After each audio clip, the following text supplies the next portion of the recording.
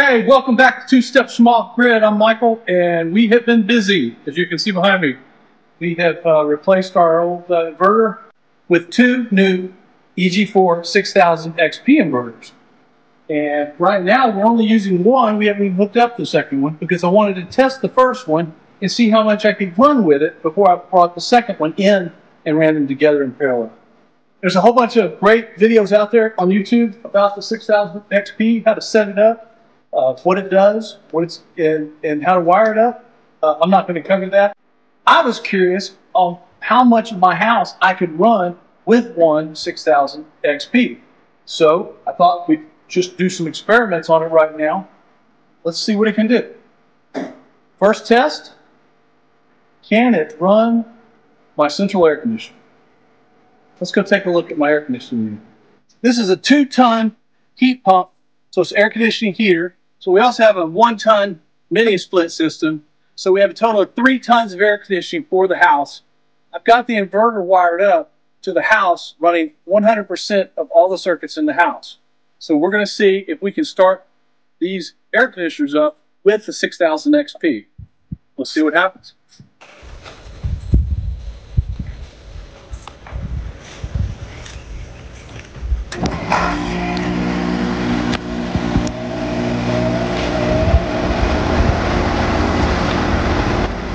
Wow. So we started this 2-ton central air unit. There's no soft start on it, just directly coming from our service panel, and we're wired, the 6000xp is wired into the service panel. Let's go take a look at how much power we're drawing. All right, we're pulling just under 1 kilowatt on one leg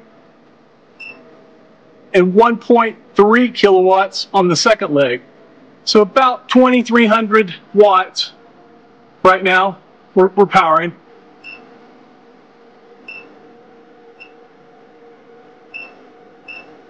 And we do have about, the battery's about 65–70% charged, and we've got about 3,700 watts coming in off the solar right now. So no problem starting a 2-ton central air unit with the 6000xp.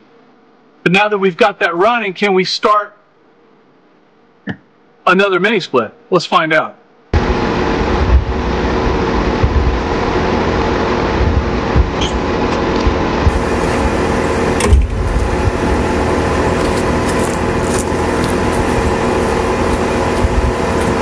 Good.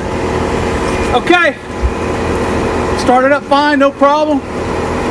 So we're running 2-ton central air, 1-ton mini split. Let's go see what kind of power we're pulling on the 6000xp with these 2 air conditioners.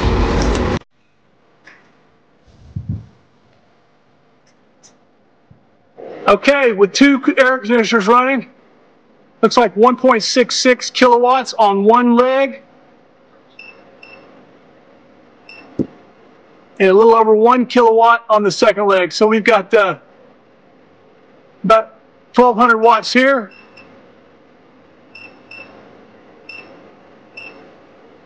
And we've got almost 1,700 watts here. So, if my math's correct, that's a little over 3,000 watts.